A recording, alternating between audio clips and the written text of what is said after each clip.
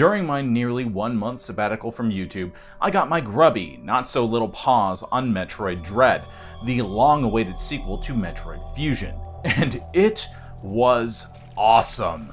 Not only was the 19-year wait for the sequel worth it, it managed to deliver one of the best 2D Metroidvania experiences I've ever had the pleasure of experiencing. And I've played a lot of them, including every 2D Metroid game and most of the 3D ones as well.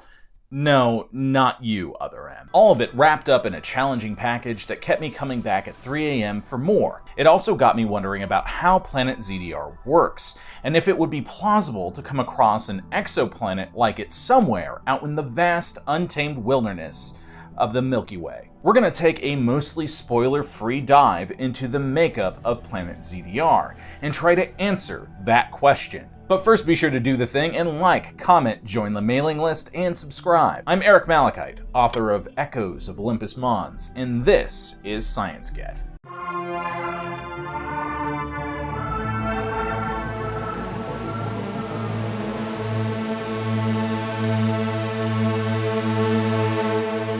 In Metroid Dread, Planet ZDR is made up of several subterranean levels that Samus must make her way up through to reach her ship on the surface. Someone or something has trapped her down there with all of the planet's subterranean wildlife, as well as the deadly, reprogrammed Emmy robots, which gave me flashbacks to the end of Terminator. Obviously, this video is going to contain a lot of speculation. Yes, that. Thank you, computer. The first thing you'll probably notice is that the lowest point beneath ZDR's surface, an area known as Artaria, is a fairly temperate cave system.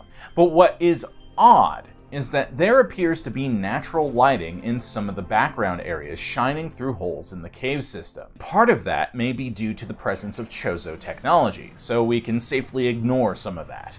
But what is surprising is the presence of freezing cold areas that can be found early on in the game. While it is never revealed how deep beneath the surface Artaria is, an event that transpires later on in the game reveals that if it were not for the heat being pumped into Artaria from the game's second area, Cataris, then it would rapidly freeze. That would suggest that ZDR does not have much in the way of subterranean heat. Here on Earth, and now, as we've just learned, Mars as well, the deeper that miners travel into the Earth, the hotter it gets. The world's deepest gold mine, known as the Mponeg gold mine in South Africa, which has a maximum depth of 2.5 kilometers, temperatures reach up to 66 degrees Celsius, 151 degrees Fahrenheit.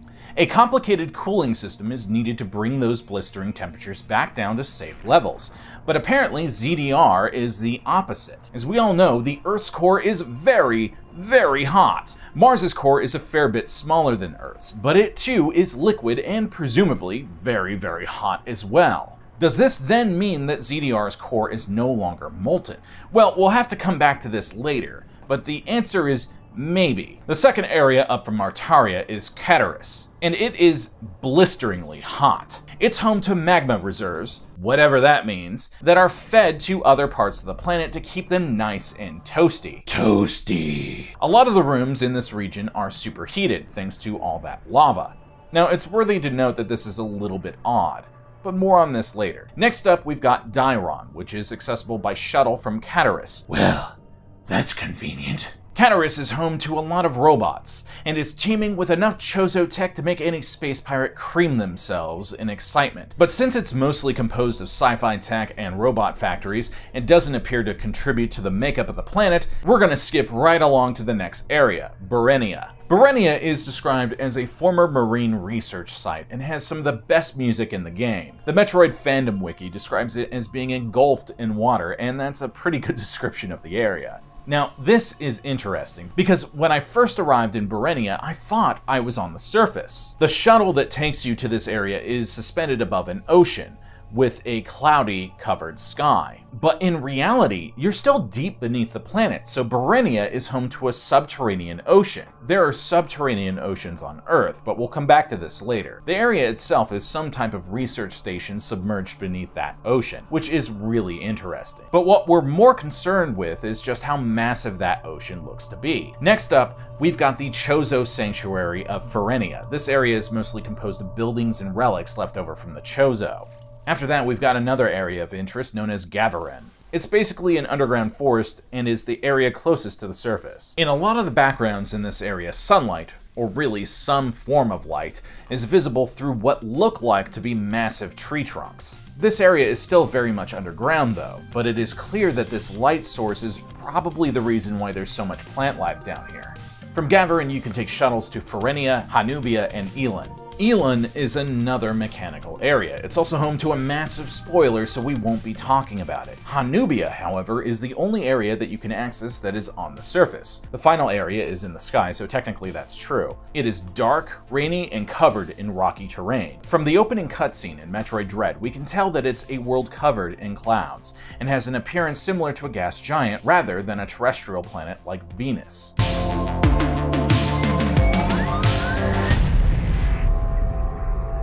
From the previous section, there are a few things that we can determine about ZDR's makeup.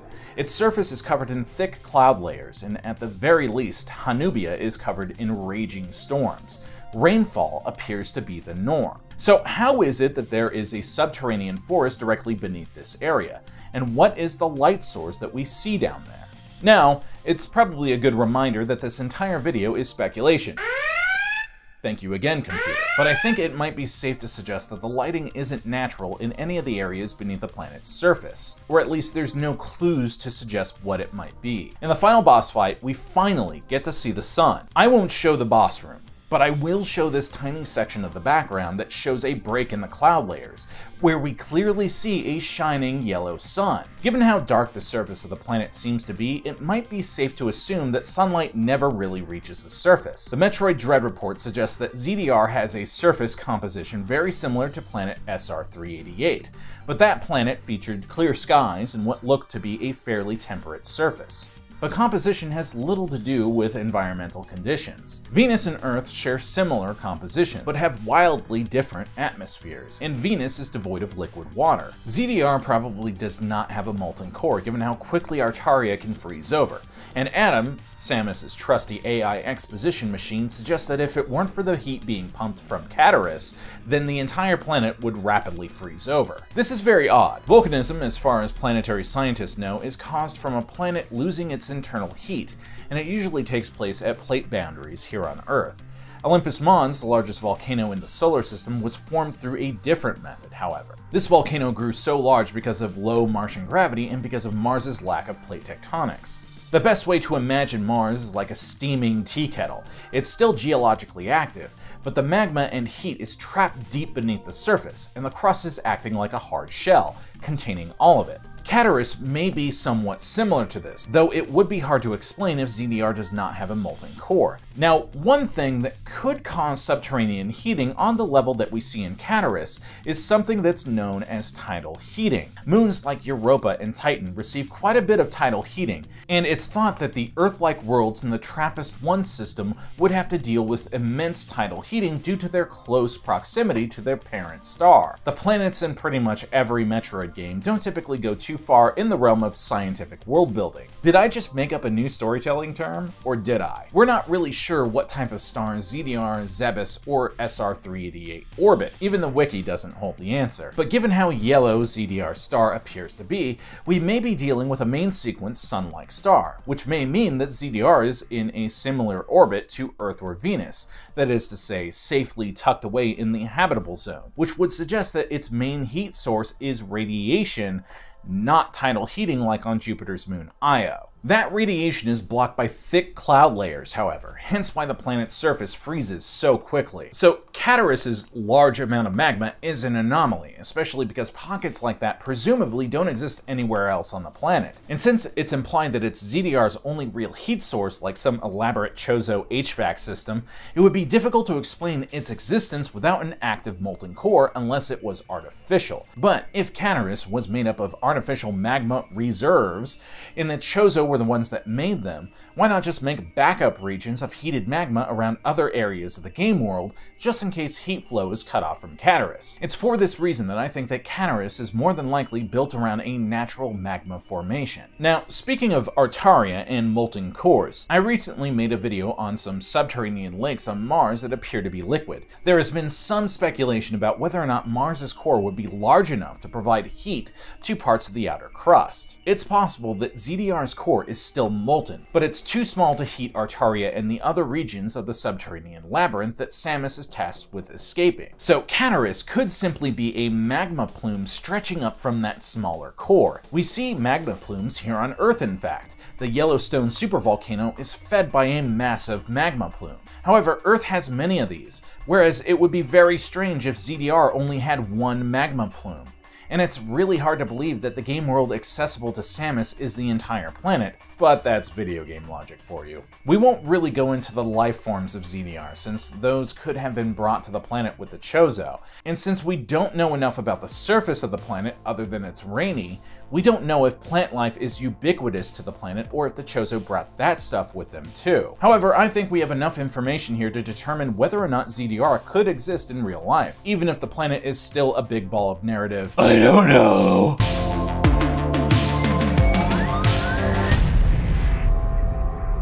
The Milky Way is home to some 4,000 plus exoplanets. Many of them are strange, hellish places that would probably vaporize you instantly, crush you under immense pressure, or pelt you to death with raining diamonds or rocks. But all of those worlds have real physics, even those insane hot Jupiters. ZDR, however, is rather unremarkable as far as its features go. While we don't have a lot of information regarding its orbit, its parent star, its size, or even its rotational period, we do have quite a bit of information on its composition, or at least the areas that make it up. If extrapolated into a real exoplanet, I believe that ZDR is at least somewhat plausible. While ZDR's interior caverns appear to have a lot of life forms roaming about in their own biomes, it would be pure conjecture to speculate on whether or not the planet would be able to support life without the intervention of the Chozo. But it is implied that the planet has an ocean thanks to the abundance of storm clouds and the subterranean ocean that makes up Berenia. As I mentioned before, Earth also has subterranean oceans and water sources